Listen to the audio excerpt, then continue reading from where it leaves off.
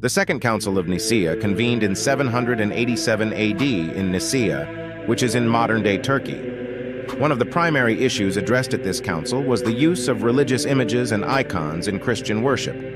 The council resolved the iconoclastic controversy, which was a theological dispute about the veneration of icons. Key figures, including Empress Irene, played a significant role in restoring the use of icons in Christian tradition.